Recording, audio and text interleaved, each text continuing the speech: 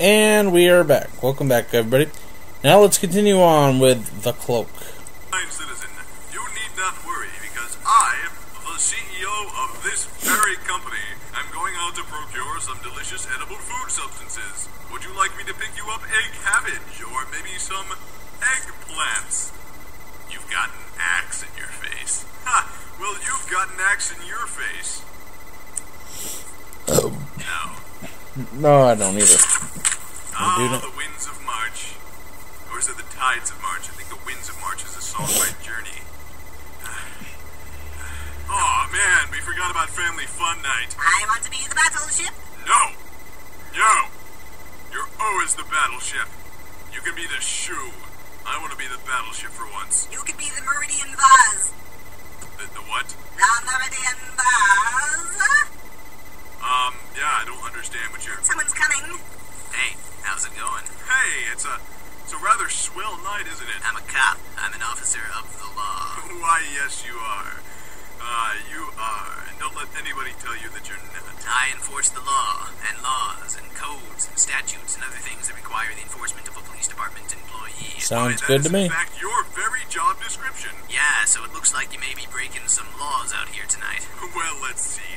I've murdered the CEO of a toy company and his faithful floor security guard, and now I'm burying their axed-up bodies in the former grave of a Mr. P. Whittlestone. The late Mr. P. Whittlestone I've dug up and thrown into a canal across the street to make proper room for his casket's new residence.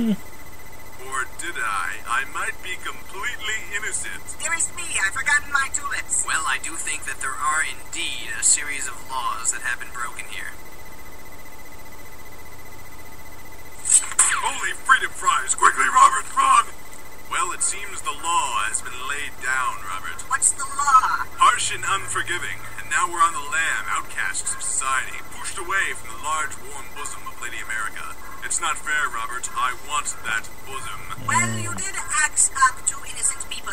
Yeah, but one of them was a Mormon.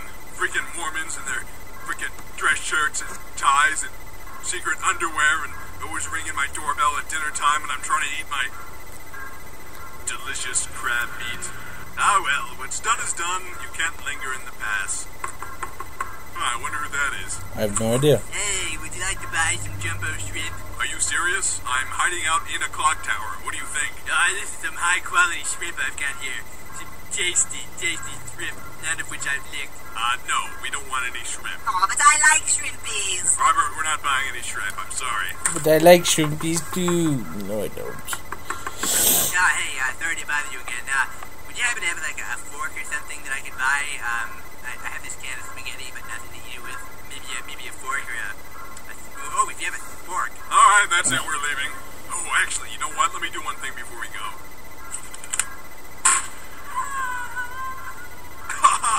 Oh man, did you see that?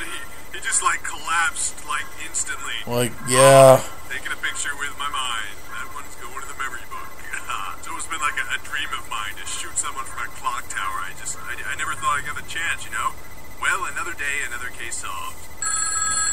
Hello? Hey, did you find my iguana? Antonio, communism is a mistress that you later find out is a mister, and no number of salt baths will ever rinse you of the shame.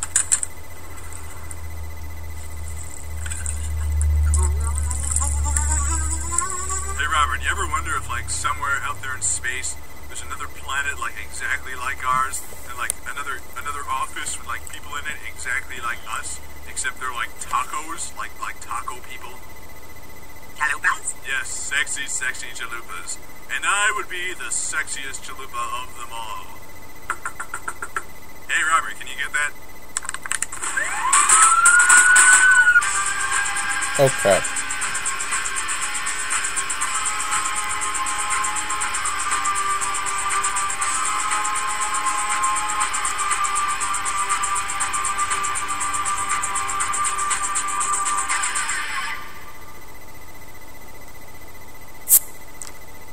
Okay.